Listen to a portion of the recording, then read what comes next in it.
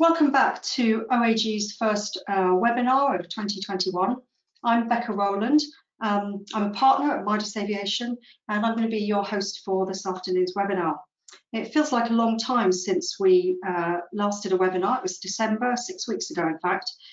6 weeks can be a long time in aviation, and as we started 2021, I guess there was a lot of hope that we'd turn a corner, that the market might improve, we'd see some more positive signs, but I'm not sure, as we're going to look at the data later, that an awful lot has changed in that 6 weeks, and it's going to be a bit of a tough start for our year in aviation. I'm very aware that last time I hosted was in November, which was the day of the US election, and today we've got the US inauguration. So welcome in particular to any US people listening. Thanks for joining us today. We're aware that you could be watching the TV or being somewhere else. Quite an eventful day today. Anyway, it's great to have our panel with us. As usual, we've got John Grant, Senior Analyst at OAG, who brings a wealth of experience across the industry and is never short of things to say. Welcome, John. Hi. And joining John today, we've also got Eddy and Sid from Ishka, who Eddy's been on one of our webinars before. Ishka has huge amounts of data and information about the world of aircraft transactions and leasing, and just provide a lot more research and analysis that we're going to be drawing on later this afternoon. Welcome, Eddy and Sid. Thank you. Hello. Hello. The title we've taken for today's webinar is Taking Stock, Prospects for the World's Airlines in 2021. And we're taking advantage both of the fact that we've been talking a lot about vaccine stocks, who's got vaccines, how it's being rolled out, what difference it's going to be making, but also looking at airline stock prices, seeing if that tells us a slightly different picture to what we normally look at with capacity, about how the market is viewing airlines. Is there confidence perhaps where the capacity numbers depress us a little bit?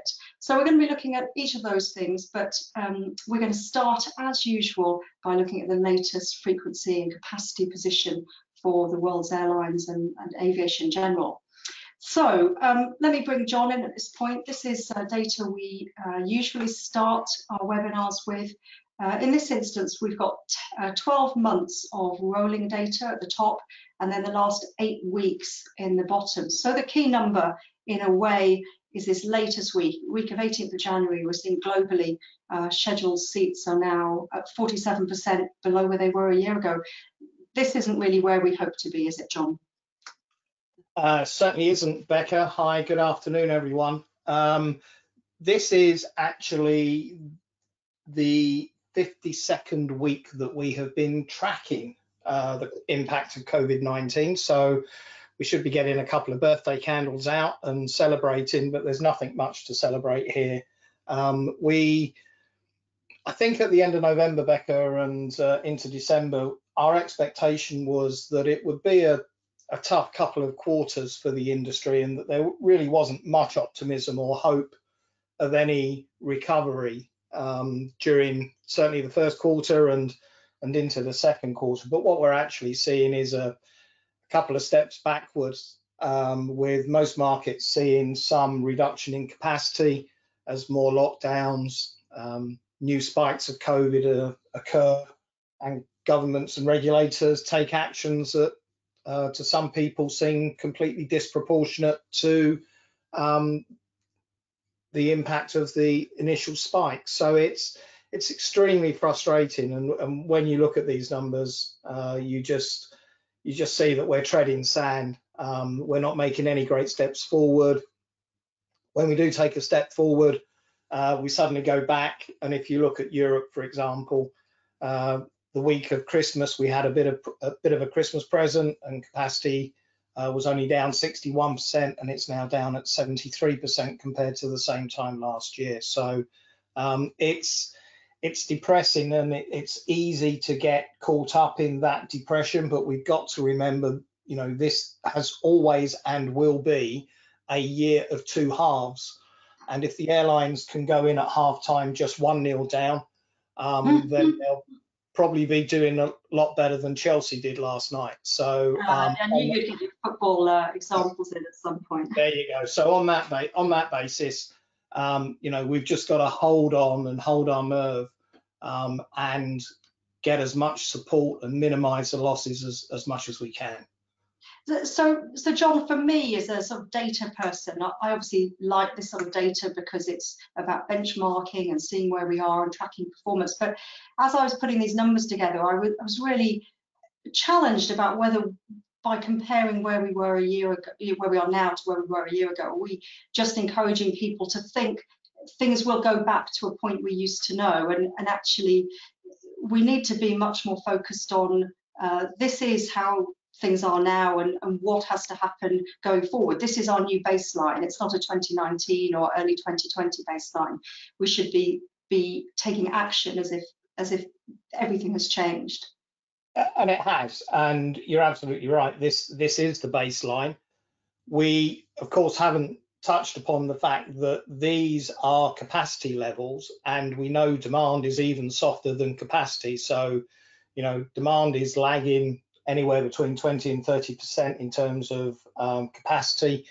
We're hearing stories of extremely lightly loaded aircraft, and of course, the recovery is not going to be a rapid exponential line. It will have bumps.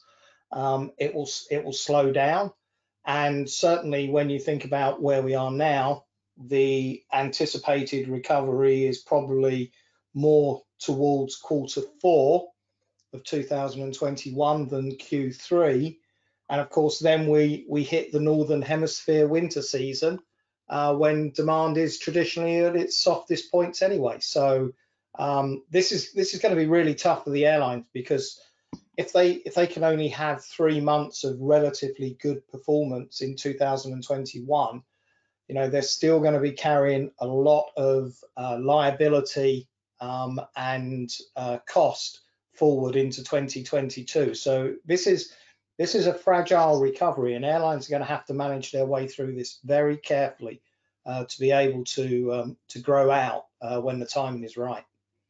It's very sobering that. I remember when we were talking last April, May, hoping that a summer season would come back, and the thought that we might go 2 years without a decent summer season is quite tough. Let's move on and have a look at some individual countries. We've got the same top row has the global numbers for the last 8 weeks, and then we've got a number of countries. China, which has been our sort of positive story, has taken a bit of a dive here, hasn't it? What is happening with China? It's called COVID. You may have heard of it last year. They are very ruthless in terms of when they see a spike or an outbreak. You know, we see the stories in the press about lockdowns of cities with populations of up to 11 million people, and capacity gets cut overnight. Now, we've seen that, and perhaps the more worrying element in China is that we're 3 weeks away from New Year, and the traditional festivals and celebrations and the strong domestic demand, and the authorities are already cautioning people about the need to travel back home over Chinese New Year, and run the risk of infection and spreading the virus. So it is a soft period, and it just demonstrates, Becca, that every market will have a bumpy return and a recovery. We also have to be aware, don't we, of the sort of the granularity within these numbers, that there's different stories taking place at the same time. And I'd like to bring Sid in at this point, because Sid, you were saying, you know, it's not a consistent story in China, that carriers like Spring Airlines are actually outperforming the others. Yeah, it just shows the potential of that LCC segment in the country. So the full service carriers, if you look at the domestic numbers for November and December, it's as John mentioned, it's kind of trended downwards. But yeah, Spring has continued on a year-on-year basis to grow, and by in previous months it was quite a strong almost 50% growth rate. So it just shows the variation even within that market. But yeah, this new wave of infections and these kind of follow-on restriction that is a bit concerning as we go into the traditionally strong holiday period. And it's kind of a similar story in some of the other major markets as well. Yeah, it's interesting, isn't it? We've said all along that amongst all the sort of bad news, there are airlines finding opportunities out there, aren't there? John, There is there are, anything and else we you need know, to look some at? markets, Yeah. some markets, Becca, such as Mexico, continue to perform relatively well. But you know, when I look at this chart and I see Germany, Singapore, and the United Kingdom all with less than 20% of their normal or the capacity they had this time last year. You know, these are three powerhouses of the aviation industry in terms of capacity, business travel, and they're languishing so far behind, and with certainly in the case of the United Kingdom and Germany, no real optimism that is going to improve before the end of March. Jet2 in the United Kingdom have essentially suspended all services until the end of March. Ryanair are operating less than 10% of their normal capacity. Singapore Airlines less than 10% of their capacity. You know, it's a difficult picture to accept, and that recovery, when it does occur, you know, we've got to remember it's coming from a long way behind, and it's got a lot of growth that it's got to accommodate. Yeah, well said, John.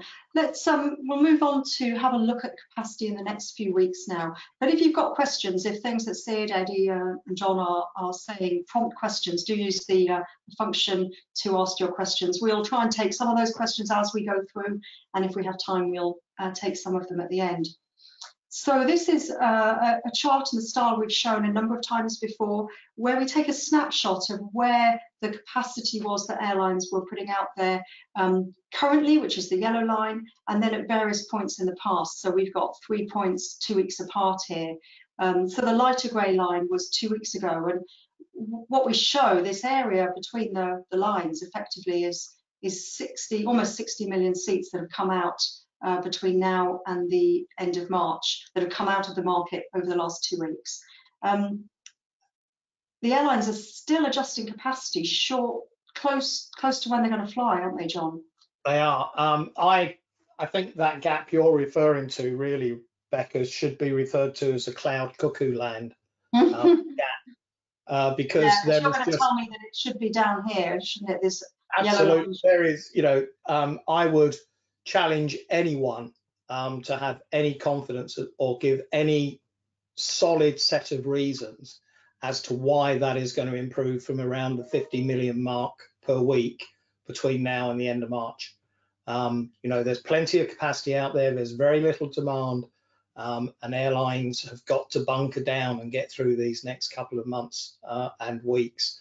And that is, you know, that's creating or allowing the behavior we saw before Christmas to continue, where airlines are between 6 and 2 weeks before operation taking out significant amounts of capacity. I know when we looked at this yesterday, I guess we just assumed that a lot of that capacity coming out was in Europe. We're based in Europe. We can see the lockdowns happening. We know that we can barely travel outside, you know, our homes at the moment. But actually, when we looked at the data, more of it was coming out in North America and Asia than in Europe. So it's everywhere, isn't it? This is affecting airlines everywhere. It is, and you know, we've seen some governments in Europe completely ban any air services from South America and Latin America in the last week.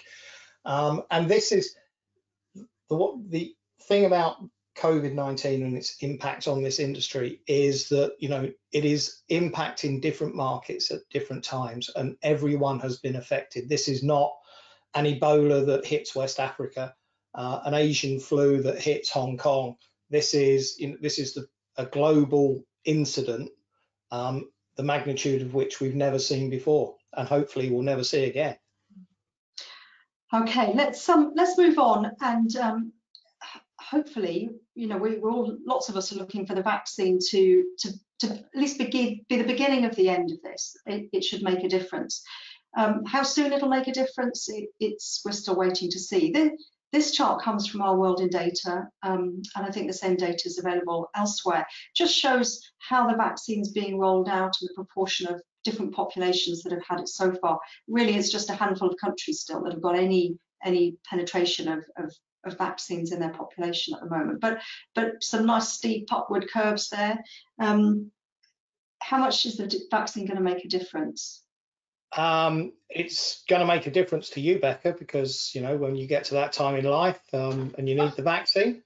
But I'm not in a high priority age group yet, John. Thank you. Right. Okay. But more seriously, this is the vaccine is just one element in a much wider set of steps that the industry needs to take to overcome the frustrations of COVID-19. The vaccine is great and it's extremely useful, but it has to be implemented and rolled out from a travel perspective and aligned with things such as travel passports, common travel protocol between countries rather than unilateral actions.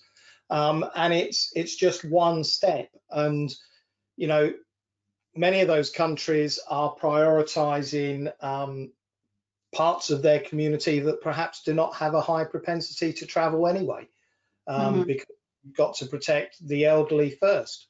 So it's not an overnight solution, and anyone who's hanging on to this thinking that it's going to make a dramatic difference in the next 6 months or even 9 months perhaps needs to reassess the other factors that still need to be worked on to create more traveller confidence and reassurance in the market.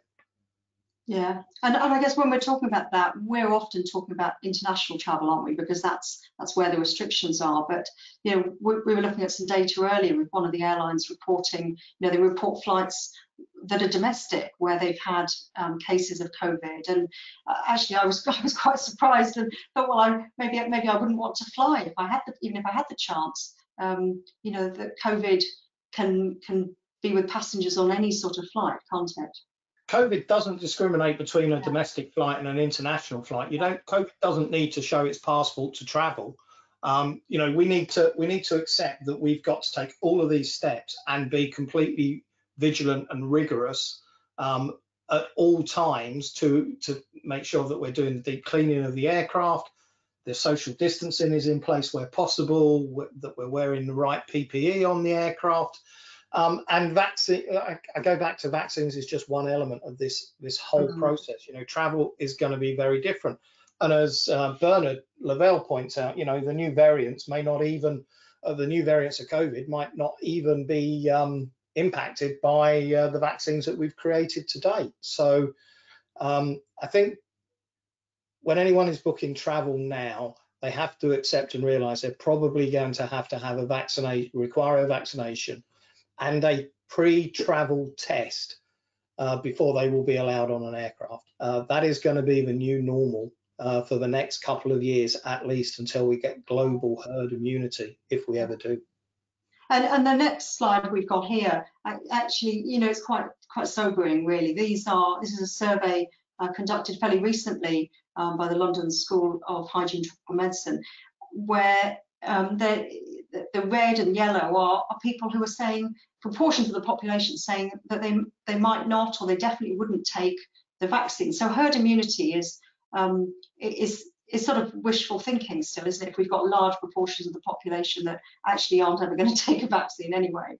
Yeah, and to Alan Joyce's comment, the CEO of Qantas, I think it's perfectly reasonable for him to say, without a vaccine, you're not traveling on a Qantas flight. But I think some of these countries are quite scary, actually, Becca, because both Germany and the United States, around 1/3 of those people who were surveyed, and let's assume it's a reasonable sample structure, probably will not, or definitely will not, have the vaccine. Now, are they going to be allowed to travel on domestic flights, particularly in the United States? That's that's an interesting question, but we've got some very mature, sophisticated markets with a high propensity to fly, where there is significant doubt about the level of penetration that the vaccine will achieve. You look at France, 52%, 53%. Over half of the population probably not likely to take a vaccine. So all those other measures we're talking about will become, you know, we mustn't take our eye off the ball about all the other measures in place, must we? And possibly the need for travel passports of some kind as well. Yeah, and you know, there's a question coming from Layla about how will airlines feel about having to check vaccines? Well, if the right processes are in place, quite frankly, if it means they get a $200 fare rather than an empty seat, it's no different to checking whether you need a visa to go to China or to Saudi Arabia. It will become an accepted part of the travel process, and it's just something they will have to do. Yeah, yeah. So before Christmas, after the last webinar, we sent a survey to people who were in the webinar participating, and also to some OAG customers and other contacts. And we've got a couple of slides now with some of those results. Now, this was, I think, before any of the vaccines had been given the go-ahead to be used. If you're one of those people who filled in the survey, thank you very much. Your answers will have been incorporated in some of the slides that you're seeing now. We've got a couple of questions we asked here about vaccines. So will vaccines get people flying? And really no consensus here, I think. You know, a lot of people stuck in the middle, some people are out at both ends, very optimistic or not at all optimistic. And will vaccinations reach those with the highest propensity to fly?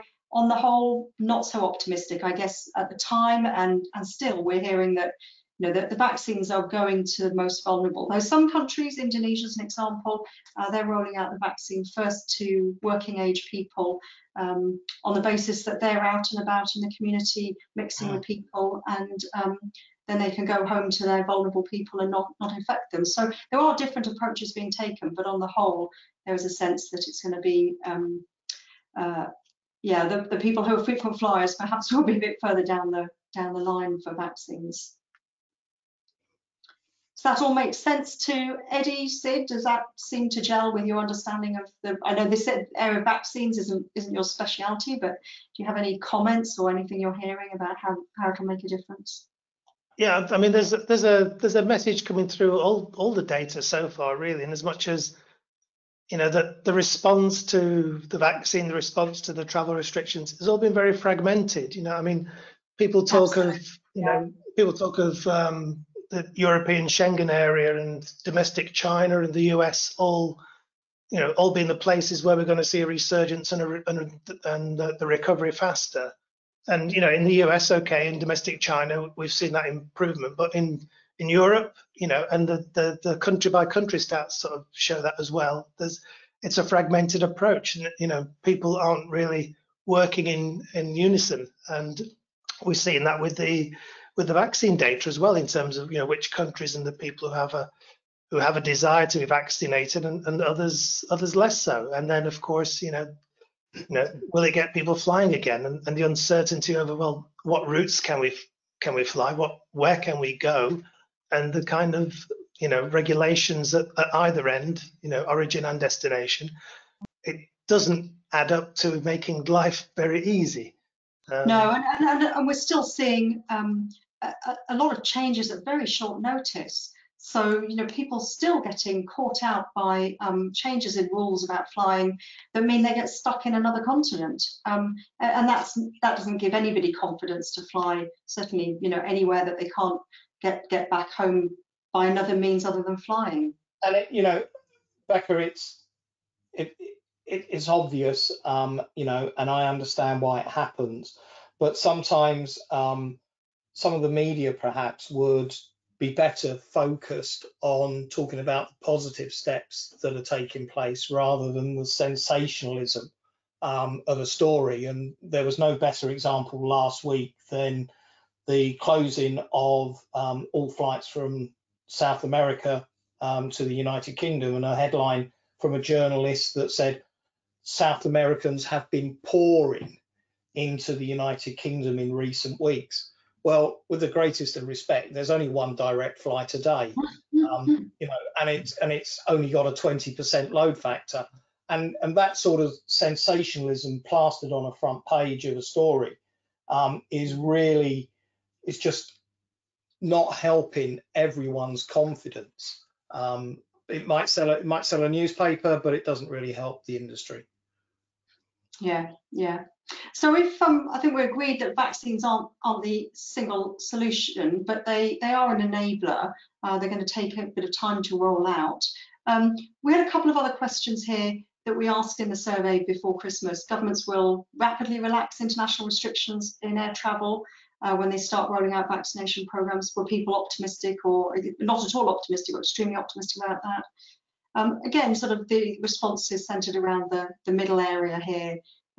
So not really one thing or the other, not optimistic or unoptimistic. And the other question here, countries will work fast to develop an international passport to show travellers have been vaccinated or are safe to fly. There was a bit more positivity around this, but you know, we're seeing different initiatives out there. There's still no sort of single initiative, is there? The one I've mentioned here, the Vaccination Credential Initiative, it was started by the Commons Project, and they've brought private sector companies, Microsoft, Oracle on board. And I think there's an IATA pass as well, isn't there, John? Yeah, they have started some experiments in the United Arab Emirates, or trials in the Arab Emirates this week. But you know, it comes to the very heart of this, doesn't it? Throughout the whole 12 months of the pandemic, the industry has suffered from a lack of leadership and a cohesive voice that it has put forward. And it's allowed itself to be picked off by individual governments.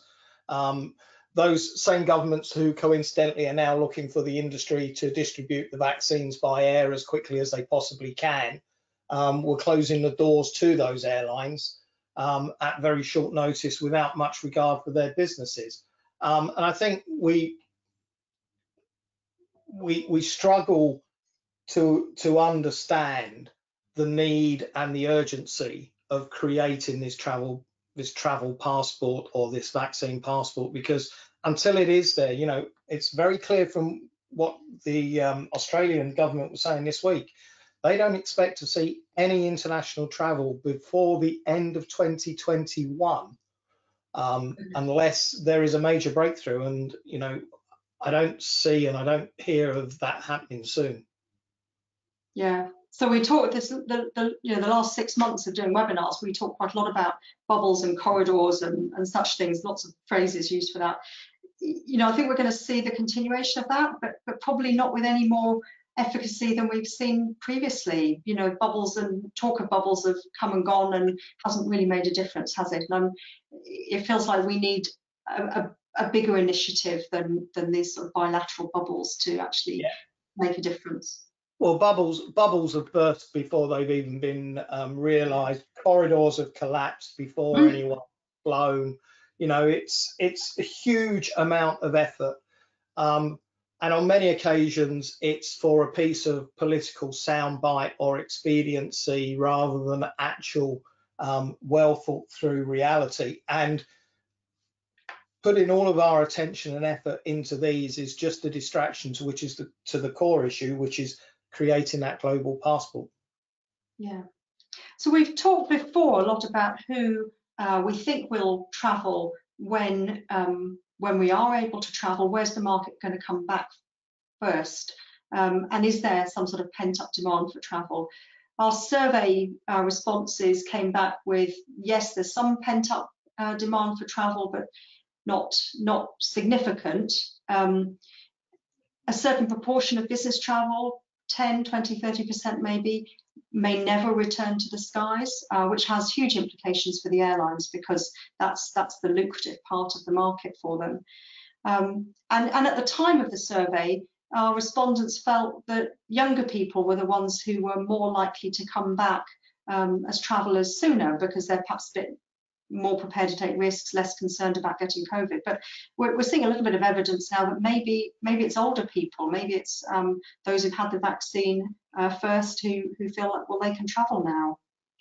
So lots of different things. I think there is certainly a demographic group who are, you know, expecting to receive a vaccine by perhaps the end of the first quarter, middle of the second quarter, have been locked down for 12 months, have a reasonable disposable income, and, you know, their kids have de-nested and they are going to do the trip of a lifetime wherever it happens to be too.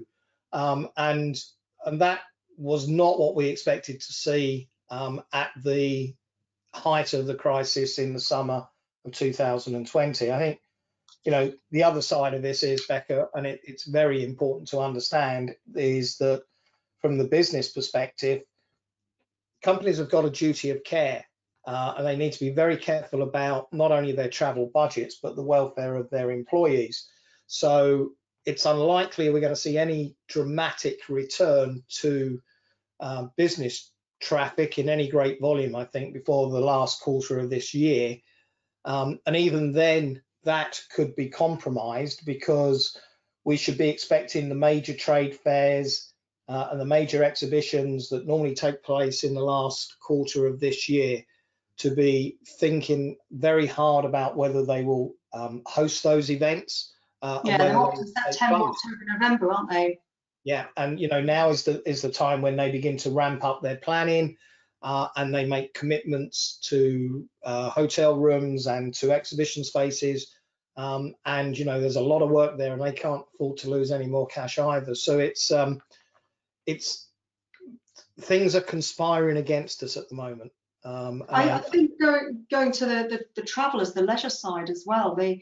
You know, if you're a tourism destination, trying to ramp, you know, if you don't at this point in the year know whether the tourists you have, which will be fewer than normal, are going to be older or younger, with their very different sort of profiles of travel and what they want on holiday, that's quite a challenge, isn't it, planning for that? Completely.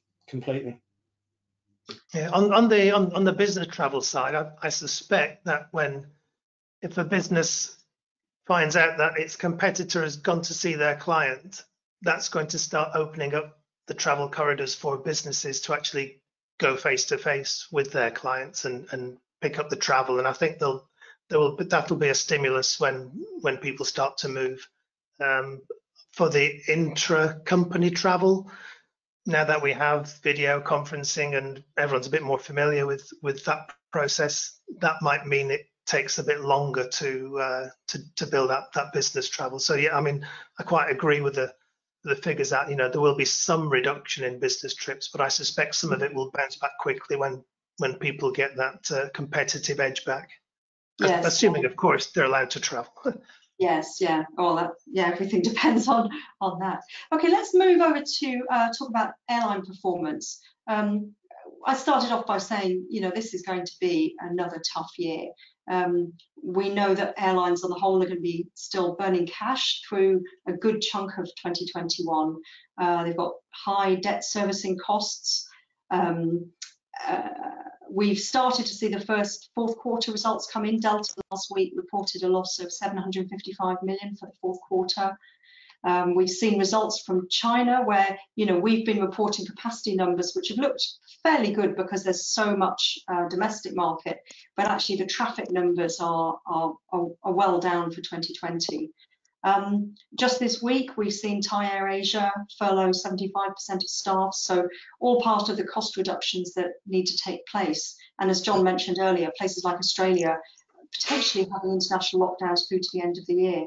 So a very tough year. But I think, Sid, we were talking earlier and you were saying, you know, if we look at the Delta Airlines, actually, again, there's a bit, just looking at the size of the loss doesn't tell the whole story, does it? True. I mean, Delta is kind of a standout performer, right? I mean, if you look at the full year loss, that's even more alarming. But that's not the story. That's not the only story, right? What we are trying to understand is when the crisis first emerged, what the airline has done since then, and from that perspective, if you look at for an airline the size of Delta, the reduction it has managed with its cash burn, and it has been compared to some of its other US peers, it has been very prudent at just how it has managed capacity and responded to demand.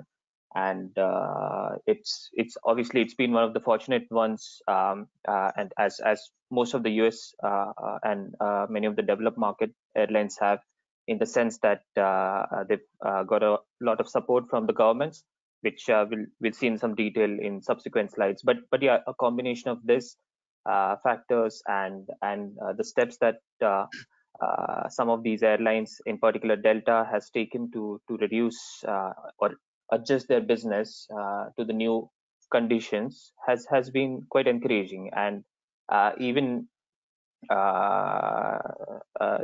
their balance sheet before 2020 kind of as they entered into the crisis, it gave them strength to raise a lot more capital than some of the other airlines have managed to do. So there are multiple stories, but obviously they were expecting to return to cash positive at end of 2020, but that hasn't happened. So that just shows what we've been covering so far, that the market is very volatile, and it's difficult to make any accurate or any kind of confirmed plans. So until that happens, airlines will need to ensure that they have enough resources to manage this volatile environment.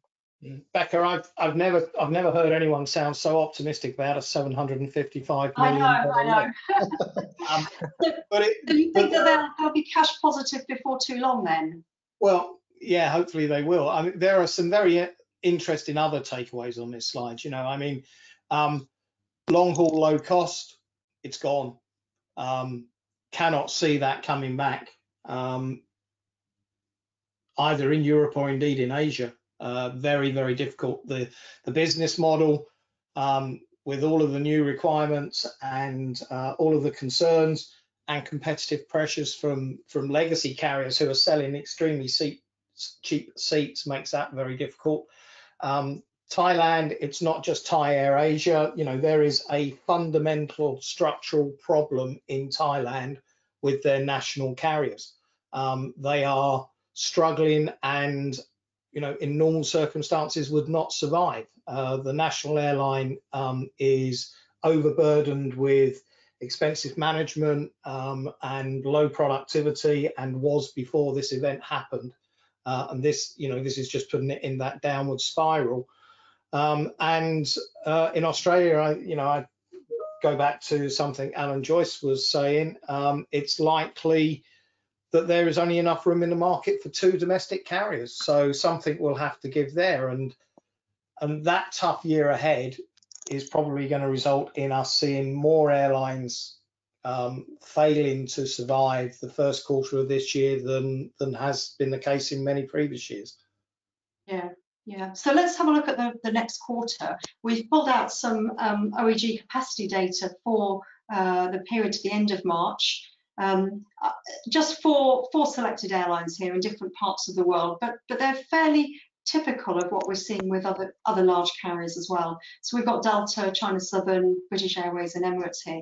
And again, as I said before, the yellow line is the capacity for this year, the black line is 2019, and the grey line is last year. So, John, I know what you're going to tell me, that this Delta capacity into March and the British Airways capacity into March, that's not going to happen, is it? No, that's your cloud cuckoo land gap. That's just not realistic. And indeed, if I was an investor in either of those airlines, and I saw that data, I would be both concerned because I don't think it is going to, you know, it should fly, but equally, if I look at the historic performance and the snapshot data in the OAG databases, we know that this is being taken out, and everyone gets that email from an airline saying your schedule has been changed. Yeah. A bit more positivity perhaps in China, but I think we know that capacity has been taken out recently, and with the Spring Festival coming, that maybe we're not going to realise capacity numbers that are higher than 2019 towards the end of March. No, that will soften as well, I think. And in the case of Emirates, we sort of go from where we are now, which is about 450,000 seats a week. At the moment, they're planning through to 600,000 by the end of March. I saw Emirates proudly announce yesterday that they believe all of their A380s will be back flying by the end of the year. I don't know where they're flying to. We've got a question about what are airlines going to do with their fleet, and are we going to see fewer wide bodies, which I suspect we would have expected. So that sounds very ambitious. Yeah, it does. And credit to Emirates, they've been for many years a market leader, but I think it's going to be a hollow statement if we look back at it at the end of the year. Okay.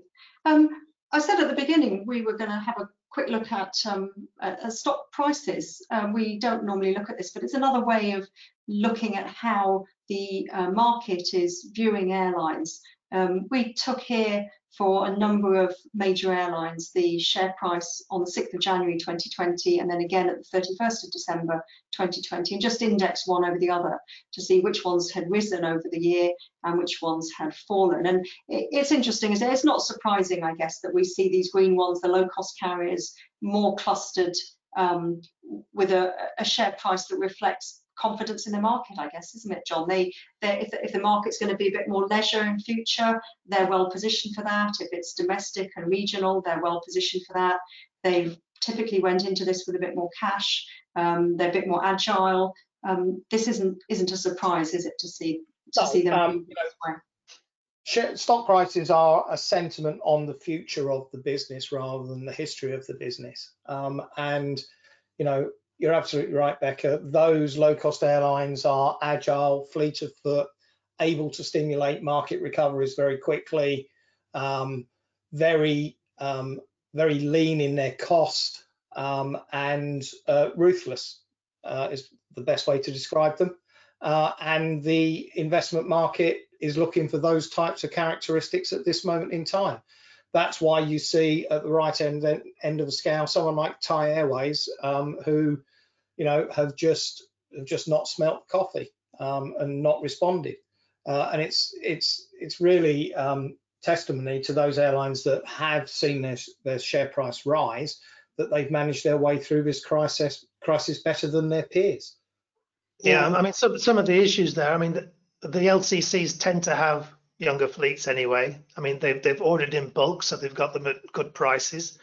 They can then do sale and leasebacks with those aircraft because they're attractive to the financing markets, and they can raise their liquidity so they can put cash in their coffers.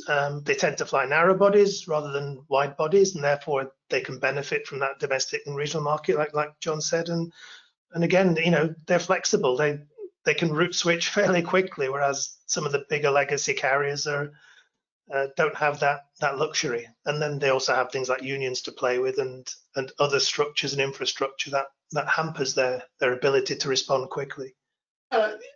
Eddie, I agree with you 100%. I think, ultimately, when we reflect back on this in 3 or 4 years' time, we will probably conclude that the airline industry was in need of some sort of shake-up anyway. It was growing too rapidly, and we have shown some slides to that point in previous webinars. Market entry was very easy, and it's even easier now, ironically. And there was exponential growth, but it was profitless growth. And too many airlines were generating revenue, but were not generating cash reserves. And we've got a question along those lines from Bernard. Is airline performance just a Darwinian shake-up, which I guess is what you're saying? But he also adds, is there a rigged playing field though, because of the support that some airlines have had, that will somehow prevent that shake-up that's needed? Absolutely. Well, of course it will. And Bernard's nearly as old as we are, Becca. And he he's asking a rhetorical question there, because we all know that state aid to some of those carriers is ongoing. It stops them addressing some of the key issues they need to address, and it's unfair on those around them that have had to take those steps, and I guess you could point a finger at Virgin and say that they are one of those carriers that has been victimized in a European context when you see what's happened to other airlines. It's really tough. We've got a slide now on government support, so that leads in quite well. And this has come from Ishka, so thanks Eddy and Sid for the slide here, and the next couple of slides we're going to look at. Quite a lot of state aid has been given. Are we going to see more now? Is there room for another tranche of state aid? I think there's going to have to be more. I mean, I think so far we've counted. I mean, we've been tracking the state aid for some time now, and we're at about 161 billion in total so far. 156 carriers had asked for it out of 96 countries, so it's only about half the countries of the world have sort of stepped up to that plate. And there's another 15 billion in negotiation right now. I think the US, they recently cleared a second tranche, didn't they, at the end of the year for the payroll support program, which is about 15 billion. But I mean, recently we've had everywhere from Bolivia to Tahiti and Egypt in between. Countries that are stepping up to the plate. Even in smaller amounts, but they recognise that they need to do something. But these levels of support take airlines, I think, basically towards the end of March, after which I think the governments are hoping, the vaccine will start to play its part and airlines can start, stand on their own feet again. But I mean, as far as those bailouts are concerned, I mean, it's not free money. Some of it has been in the form of equity injections, as this chart shows you in some of the countries. And I think about 24 countries have had those equity injections. So, that's been very useful. But a lot of it, 22 countries, they've also offered loan guarantees. Now, the thing about a loan is you have to pay it back. So a lot of airlines are saddled up with a fair amount more debt than they used to have. I mean, they were fairly weak beforehand. So they've now got more debt on their books as well. So it's not a blanket free check. It comes at a price. And it doesn't necessarily mean that all the carriers that have had that will survive either. Becca, I look at this chart and picture of the world, and it makes me think: as an industry, are we actually victims of our own protectionism in the last 20 years? Because how different would it have been, and how much more resilient would the industry have been if we had consolidated what is currently over 700 airlines operating globally into perhaps 4 or 5 mega global carriers, with a series of perhaps 20 or 30 regional competitors. It's no accident that 50% of the airline industry's profitability in the last 5 years has come from the US carriers who consolidated, and have cash reserves to hand. If you applied that on a global basis, I just think we'd see a very different picture of the level of support that had to be required at this moment in time. Yes, I can't remember how many years ago it is, John, but you and I worked on a study where we looked at other sectors where there was this sort of consolidation that happened, and you end up with 3 regional players typically, or 3 global players. This sort of factor of 3. We're a very long way from that, aren't we? We may have 3 alliances, but that's about as far as it goes. Yeah. How long, Eddy, before the airlines will be able to pay back all this money that they've borrowed? Are they ever going to be able to do that? That's a tough question. Well, I guess first of all they need passengers, they need revenue, and then they can start to think about it. I mean, I think as Sid mentioned earlier with Delta, that they're sitting on a fair amount of cash at the moment, and if they can get back to an operating profit, they can start to pay back. But I suspect a lot of other carriers I mean, a lot of these loans are low interest rates, obviously, Mhm. but I mean, it'll hang around for some time, I imagine. Yeah. And then it just depends upon how quickly they can get back to a revenue stream that makes them profitable. Perhaps they should consider it a bit like a student loan, something that never actually ever does get paid back. So one of the questions we always get asked is what airlines are we going to see go under? And in some ways, I'm surprised we've seen as few as we have. I know there's been quite a few, but perhaps I'd have expected more. We've always enjoyed seeing this chart from you at Ishka, and you've updated it.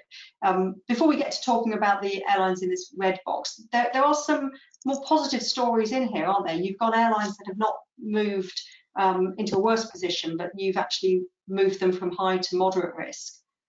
Yeah, absolutely. I think, Becca, you mentioned about why there haven't been that many failures, and we looked at that, and obviously a lot of that has been influenced by government support, which has become kind of a key determinant of credit risk in the previous year.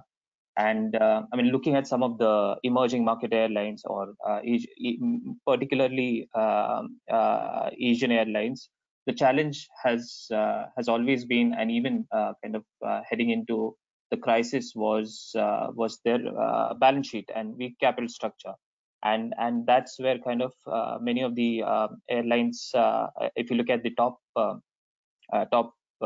tier, there's a high degree of concentration from airlines from emerging markets.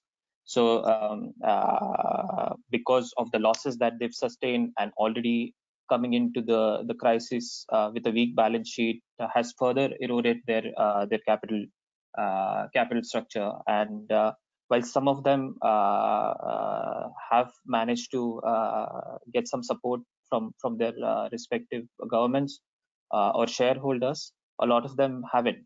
Where we've seen some positive movement was in terms of support from the shareholder. We can maybe talk about Cathay, which, having come off a difficult 2019, initially we were quite skeptical, or its risk levels had heightened significantly. And but thanks to that bailout in the middle of 2020 from the shareholder and the local government, that has kind of helped to alleviate some of the risk to some extent. Simultaneously, the markets which have seen strong recovery, Mexico kind of stands out, India and Indigo kind of stands out, and their domestic traffic has recovered to quite an extent. And as such, there have been some movements from top to bottom, or from the higher tier to the lower tiers as well. So it's a combination, but it's important to highlight here that these airlines kind of move around the boxes all the time, and we track around 130 odd airlines currently, and what we are trying to understand is how much kind of balance, how much cash it has on the balance sheet, and what's the restructuring measures the airline has taken, and whether it has capacity to raise more capital.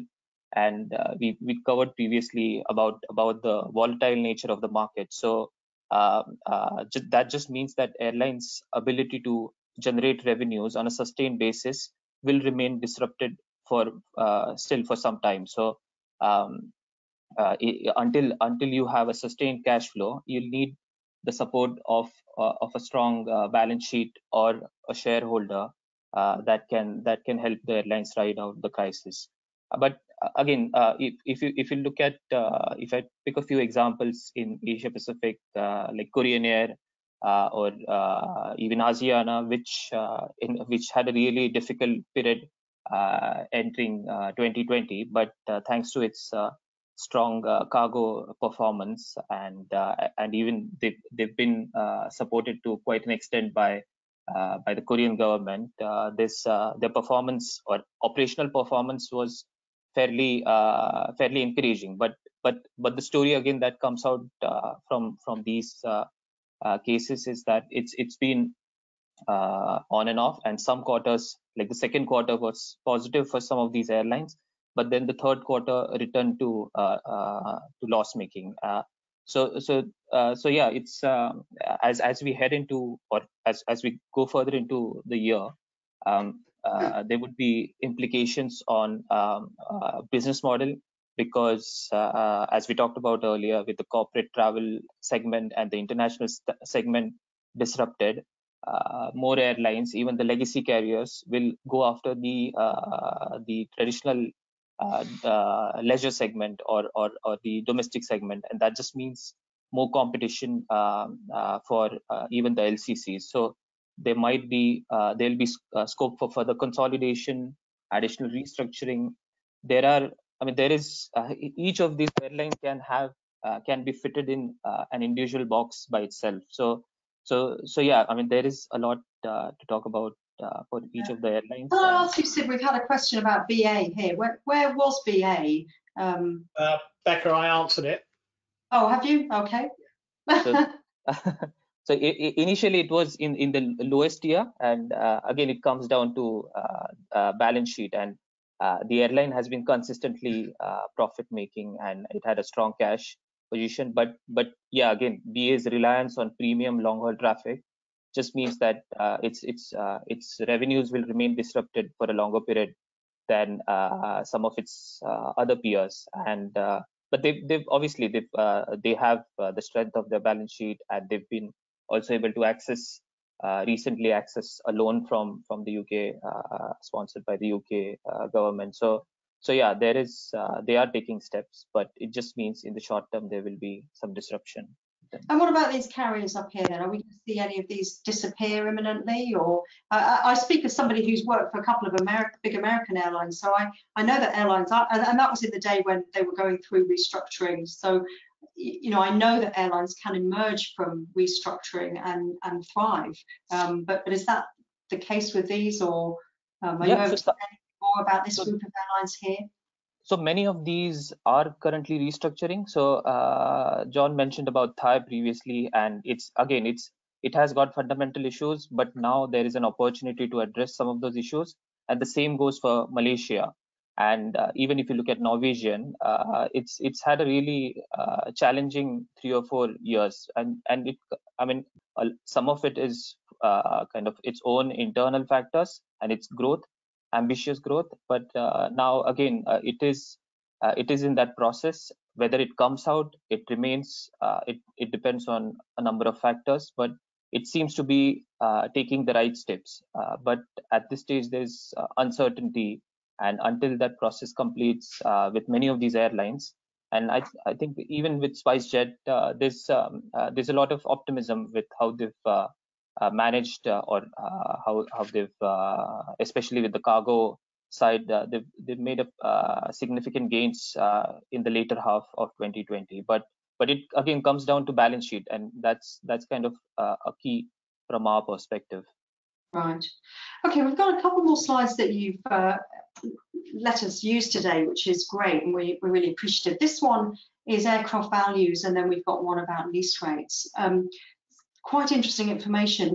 We're clearly, on the left we've got narrow body values, and on the right wide body, and they're 10-year-old aircraft.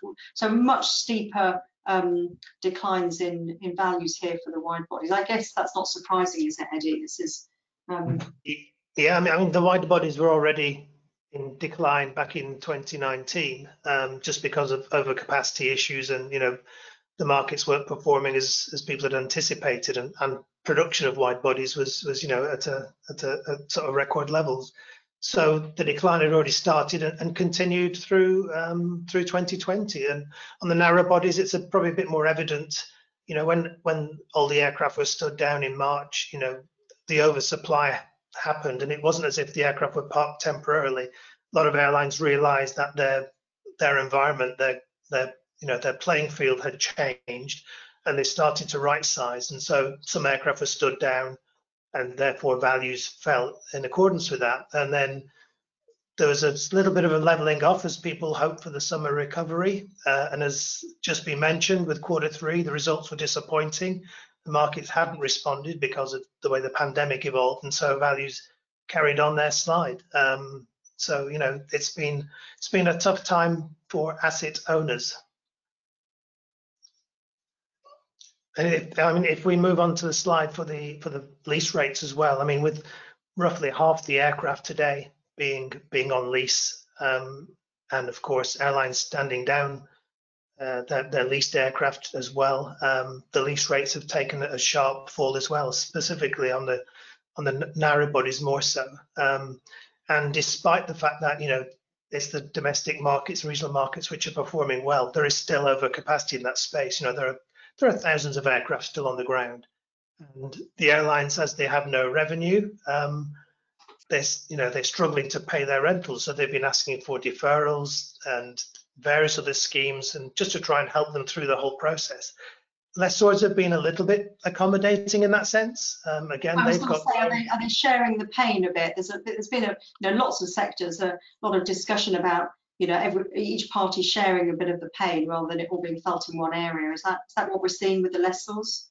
Exactly, and of course, I mean, the lessors don't want to see the airlines go bust particularly, because that's their customer. So they've tried to find a middle ground, and one of the middle grounds has been, we can drop the rental on an interim basis or a short-term basis, or even give you things like power by the hour arrangements. In exchange, we extend the lease on those aircraft you want to keep, or the aircraft that the lessors want them to keep as well, and therefore you maybe claw the money back, at a later date.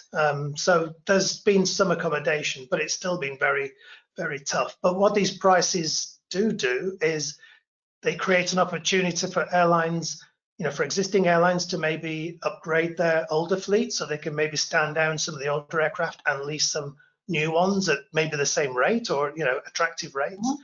So we're seeing a bit of that happening, but also there are startup airlines that are beginning to form. They've got cleaner balance sheets, no legacy debt on board, and therefore if they've got the right business plan, they could be attractive to a lot of the lessors as well, who've got capacity that they want to place. Great. And where does this leave? We know there's still new aircraft types that will be coming onto the market. I'm thinking of things like the 321 XLR. Where do those aircraft fit if we've got so much capacity now? We're still going to see markets for new aircraft types?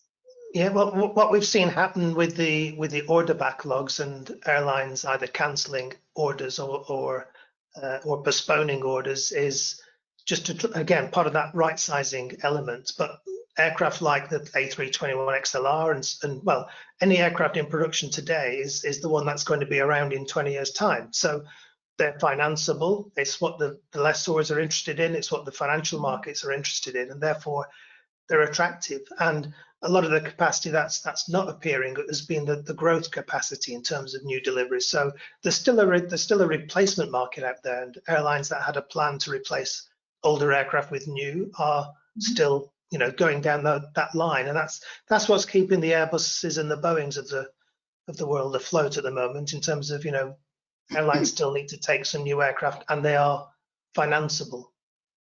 Really interesting. Thanks very much for that contribution. I know we've run just a couple of minutes over time, but it'd be quite good to take a couple of questions. We have been working our way through some of the questions as we've gone, but there's a good few more.